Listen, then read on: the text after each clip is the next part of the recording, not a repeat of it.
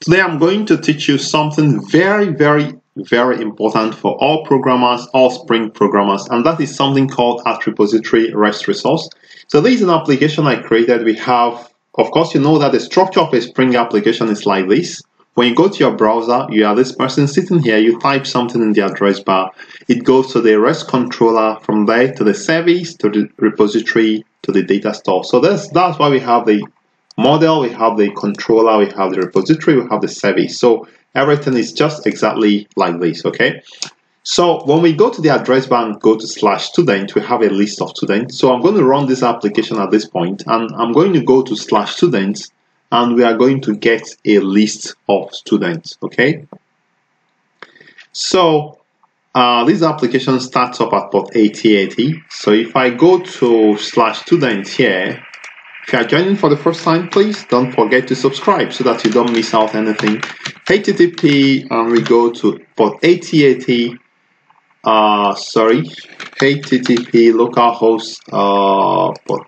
Let's just get it right. Localhost at port 8080/students.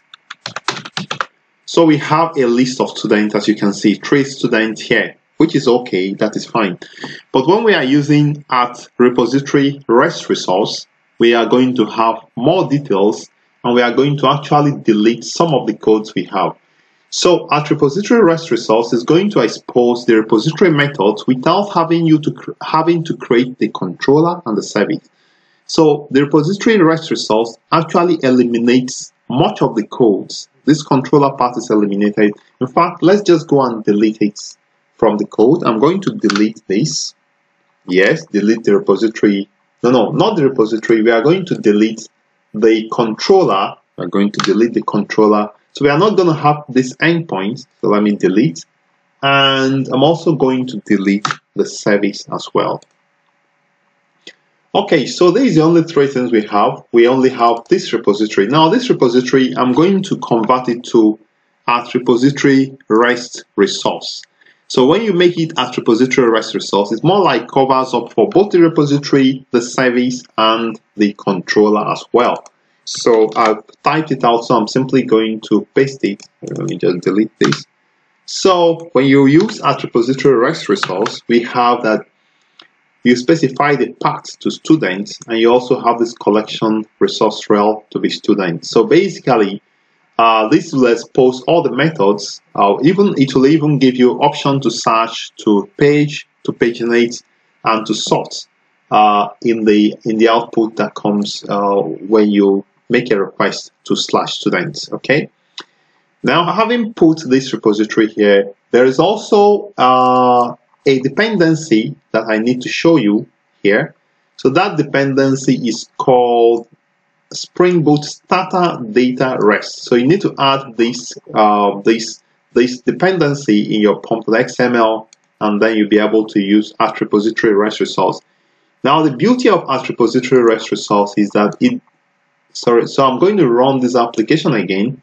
It gives you more details when you request for a resource from your server. It gives you more details, something called HTTPs, hypermedia as the engine of application state. So it even gives you additional links to sub-resources or to other aspects of these resources. So now I'm going to go back to my browser. If I now go to localhost at port 8080, you see what we have. So it's telling us that there's a link here.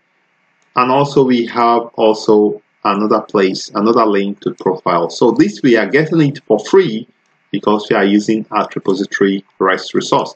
So if I visit this link at this point, visit this link /students, you'll now see we have much more details than we previously have. So we have the first name, the last name. We even have links to this. I can't really say exactly, but we have additional links to do a redirect to search for particular students and get them.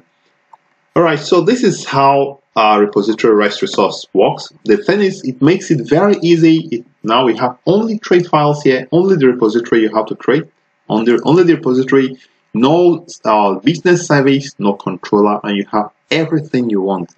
So that's what I want to share with you. Remember, I'm Kainton, the Tech Pro, and I promise to share my knowledge with everyone.